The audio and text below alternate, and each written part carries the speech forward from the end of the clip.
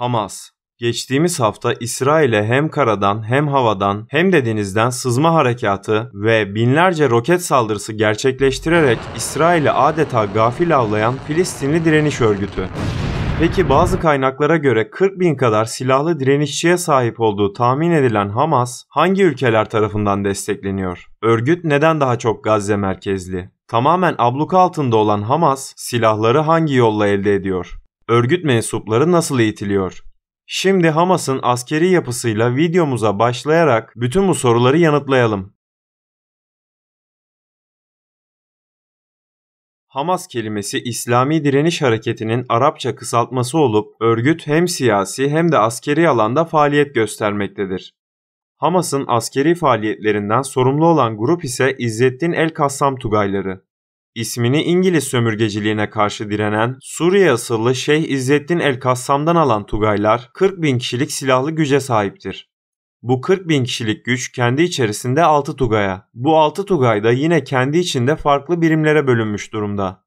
Örneğin örgüt bünyesinde mühendislik, hava savunma, topçu, fedailer, lojistik gibi birimler mevcut.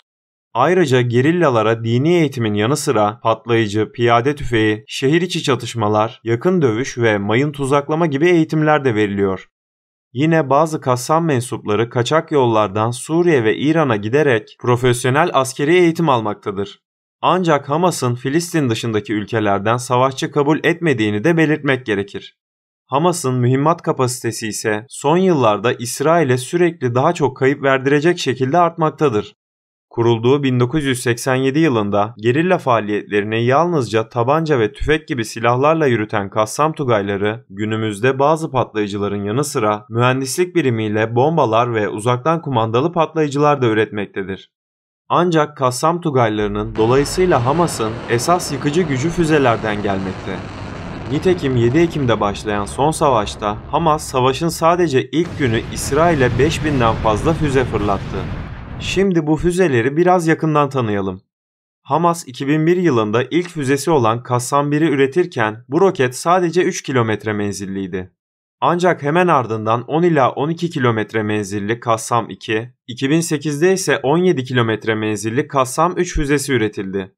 İsrail'e esas zarar veren füze ise 2012'de üretilen Kudüs ve Tel Aviv gibi şehirleri vurabilecek kapasitede 75 kilometre menzilli M75 roketidir. Bunlara ilaveten İran tarafından verilen ve yine 75 kilometre menzilli olan Fecir 5 füzesi de Hamas'ın envanterinde bulunuyor. Hamas'ın en uzun menzilli füzelerine gelecek olursak bunlar kendi iddialarına göre 250 kilometre menzilli M302 ve El Ayyaş füzeleri. Bütün bu füzelerle İsrail'e büyük roket salvoları yapan Hamas, zamanla İsrail'in demir kubbe hava savunma sisteminin açıklarını bulduklarını ve çok sayıda roketi aynı anda ateşlediklerinde demir kubbenin oldukça başarısız olduğunu iddia ediyor. Peki dört taraftan büyük duvarlarla çevrili olan ve denizden de İsrail donanması tarafından abluka altında tutulan Hamas, patlayıcı yapımında kullanılan kimyasalları Gazze'ye nasıl sokuyor? Gazze, İsrail'in 2021 yılında bitirdiği ve 140.000 ton çelik kullanılarak 1 milyar dolardan fazla paraya mal olan 65 kilometre uzunluğundaki bir duvarla çevrili. Ancak Mısır'la da 12 kilometrelik bir sınır hattı mevcut. İşte bu sınır hattından Mısır tarafına kazılan tüneller vasıtasıyla İran ve Suriye yapımı M302 füzesi de dahil olmak üzere füze yapımında kullanılan kimyasallar Gazze'ye getiriliyor. Şimdi Hamas'ın siyasi kanadına bakacak olursak, bir siyasi parti olarak hareket eden Hamas'ın siyasi kanadı, Filistin parlamentosunda 74 sandalyeyle çoğunluğu elinde tutuyor. Ancak Hamas, Amerika Birleşik Devletleri ve Avrupa'daki birçok ülkeyle uluslararası topluluklar tarafından terör örgütü olarak kabul edilmektedir. Bu arada Orta Doğu'nun güçlü ordularından biri olarak gösterilen ve geçmişte Mısır, Suriye, Ürdün, Lübnan ile Irak gibi Arap ülkelerini aynı anda mağlup eden İsrail'e saldırabilecek kapasitede olan Hamas'ın nasıl kurulduğuna değinelim. 1920'lerin başında Mısır'da kurulmuş İslami oluşumlar olan Genç Müslümanlar Birliği ve Müslüman Kardeşler Hareketleri 1940'larda başta Kudüs olmak üzere Filistin'de şubeler açmaya başladılar. Özellikle Müslüman Kardeşler Hareketi Filistin'de o kadar hızlı yayıldı ki İsrail'in kurulduğu 1948 yılına gelindiğinde toplam nüfusun yaklaşık %10'unu kontrol etmeye başladı. Bu aşamada henüz silahlı direnişe geçmeyen Müslüman kardeşler 1948'de işgale başlayan İsraillilere karşı yapılan mücadeleye daha çok sosyal ve kültürel faaliyetlerle katıldılar. Ancak Mısır Devlet Başkanı Cemal Abdülnasır 1950'lerin ortasında Müslüman Kardeşler Hareketi'ni yasaklamıştı ve o yıllarda Mısır'a ait bir toprak parçası olan Gazze'de de hareketin üyeleri tutuklanmaya başlandı. Bu arada her ne kadar Filistin'in genelinde şubeleri olsa da Müslüman kardeşlerin daha çok Gazze'de taraftar toplayabildiğini de belirtmemiz gerekir. Zira Batı Şeria'da daha çok seküler milliyetçi görüşte bir direniş hareketi olan El Fetih'in güçlü bir hakimiyeti vardı. Tam da bu noktada Hamas'ın kurucusu Şeyh Ahmet Yasin'e değinmek gerekir. 1937 yılında varlıklı bir ailenin çocuğu olarak Ashkelon'da doğan Şeyh Ahmet Yasin, İsraillilerin Filistin'in büyük bir bölümünü işgal ettikleri 1948 yılında ailesiyle beraber mülteci konumuna düşerek Gazze'ye göç etmek zorunda kaldı. Gazze'de Müslüman kardeşlere katılarak öğretmen olarak faaliyet gösteren Ahmet Yasin, bu görevi esnasında fikirlerini yayma olanağı buldu. 1966 yılında ise bütün Müslüman kardeşleri olduğu gibi onun da faaliyetlerini takip eden Mısır gizli polisi tarafından tutuklandı.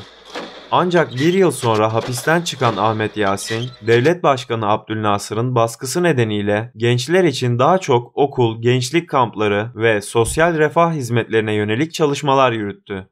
Filistinli gençlerse İsrail'le yapılan mücadelenin son sürat devam ettiği o yıllarda böyle sosyal aktivitelerden ziyade sert söylemlere ve silahlı mücadeleye ilgi duyuyorlardı. Dolayısıyla gençler Müslüman kardeşler ve Şeyh Ahmet Yasin'in hareketini fazla umursamayarak Yaser Arafat'ın El Fetih örgütüne katılmaya başladılar. Sonuç olarak bu dönemde seküler milliyetçi hareketler İslamcı hareketlere oranla çok daha fazla güç kazandı. Müslüman kardeşler ve Şeyh Ahmet Yasin hareketi 70'li yıllara kadar popülaritesini giderek kaybetmesine rağmen açtıkları gençlik kamplarında sayıca az ama kendilerine bağlı çekirdek bir kadro oluşturdular. Ahmet Yasin 1973 yılında ileride Hamas'ın da çekirdeğini oluşturacak bu kadroyla İslami Merkez adlı bir yardım kuruluşu kurdu. İslami merkezden bahsetmemizin sebebi ise İsrail'in ileride başına neler geleceğini bilmeden 1978 yılında bu oluşuma izin vermesiydi. İsrail'in İslami merkeze izin vermesinin sebebi ise Yaser Arafat önderliğindeki El Fetih etrafında toplanan Filistinli gençleri İslami merkeze de çekerek direnişi bölmekti. Bu arada İsrail, İslami merkeze sadece izin vermekle de kalmayarak kuruluşa bağış toplama, hastane işletme ve okul açma gibi yetkiler de vermişti. Hatta birçok İsrailli komutanın sonraki itiraflarına göre sırf El Fetih'i dengelemek için örtülü ödenekten İslami merkeze para yardımı bile yapılmıştı. Ancak bu yaptığı ileride Hamas'ın kurulmasına sebep olarak İsrail'e çok pahalıya patlayacaktı. İşte bu sebeplerle El Fetih yöneticileri Hamas'ı İsrail Gizli Servisi'nin kurduğu bir örgüt olarak tanımlarken İslami Merkez 1980'li yıllarda yeterince güçlenmiş ve yavaş yavaş İsrail'e karşı cephe almaya başlamıştı. Öyle ki hareketin lideri Şeyh Ahmet Yasin 1984 yılında İsrail tarafından İsrail devletini yıkarak yerine İslami bir devlet kurmak için çalıştığı gerekçesiyle tutuklanarak 13 yıl hapis cezası aldı. 1985 yılında bir esir değişimiyle hapisten çıkan Ahmet Yasin artık iyice büyüyen grubu içerisindeki silahlı mücadele taleplerini kabul etti. Hamas'ın esas kuruluşu ise 1987 yılında bir İsraillinin 4 Filistinliyi arabayla ezerek öldürmesinden sonra olmuştur.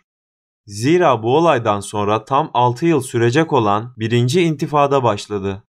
Arapça ayaklanma manasına gelen intifada sürecinde Filistinliler genel grev, Gazze ve Batı Şeria'daki İsrailli kurumları boykot, ordu emirlerine karşı sivil itaatsizlik, İsrail yerleşkelerinde çalışmamak, İsrail ürünlerini satın almamak, vergi vermemek, barikatlar kurmak gibi sivil direniş hareketlerine başladılar.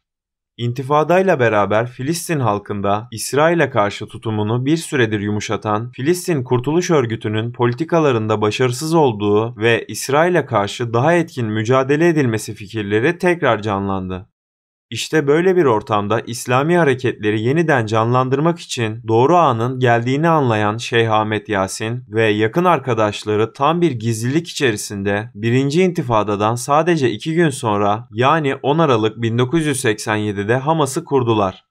Ağustos 1988'de kuruluş amacını da yayınlayan Hamas, kendini Müslüman kardeşlerin Filistin kolu olarak tanımlamış ve amacının Filistin'de bir İslam devleti kurmak olduğunu açıklamıştır. Hamas'ın silahlı kanadı olan İzzettin el-Kassam Tugaylarının 1991 yılında kurulmasının ardından silahlı saldırılarına başlayan Hamas, ilk yıllarında daha çok İsrail askerlerine ve güvenlik görevlilerine yönelik saldırılar düzenliyordu. Ancak Şubat 1994'te bir İsraillinin El Halil kentindeki İbrahim Camisi'nde namaz kılan 29 Filistinliyi öldürmesinin ardından Hamas intihar saldırıları da düzenleyerek sivil yahut asker ayrımı gözetmemeye başladı. Nitekim Hamas'ın 1994 ila 2004 yılları arasında yaptığı intihar saldırılarında İsrail'in dört bir yanında yüzlerce sivil hayatını kaybetti. Tabii aynı zamanda İsrail'in de sürekli Filistinli sivilleri öldürdüğünü belirtmemiz gerekir. Hamas'ın yaşadığı en zorlu dönemeç ise hiç şüphesiz ki İsrail'le Yaser Arafat önderliğindeki Filistin Kurtuluş Örgütü'nün Oslo Anlaşması'nı imzaladığı 1993 yılıydı. Bu anlaşmaya göre İsrail sınırlı da olsa bir Filistin hükümetini tanırken Hamas içerisindeki bir kanat anlaşmayı desteklemiş, diğer bir kanatsa silahlı mücadelede ısrar etmiştir. Hamas'ı bundan daha büyük sarsan olaysa 22 Mart 2004 tarihinde İsrail'in gerçekleştiği bir hava saldırısı sonucu liderleri Şeyh Ahmet Yasin'in öldürülmesiydi. Yerine geçen yeni lider Abdülaziz Rantisi de Şeyh Ahmet Yasin'in ölümünün üzerinden bir ay bile geçmeden 17 Nisan akşamı İsrail'in gerçekleştirdiği roket saldırısında öldürüldü. İki liderini peş peşe kaybeden Hamas, strateji değiştirerek seçtiği yeni liderini kamuoyuna açıklamama kararı aldı. Öte taraftan İsrail'in 2021 yılında bitirdiği duvar, Hamas'ın işini uzun menzilli füzeler elde edene kadar epey zorlaştırdı. Nitekim 2004 yılında düzenlenen Gökkuşağı, 2008'de düzenlenen Dökme Kurşun ve 2014 yılında düzenlenen Koruyucu Hat adlı İsrail operasyonlarında Hamas'ın kaybı İsrail kayıplarından çok daha fazlaydı. Burada videomuzun sonuna geldik. Başka bir videoda görüşmek üzere. Hoşça kalın.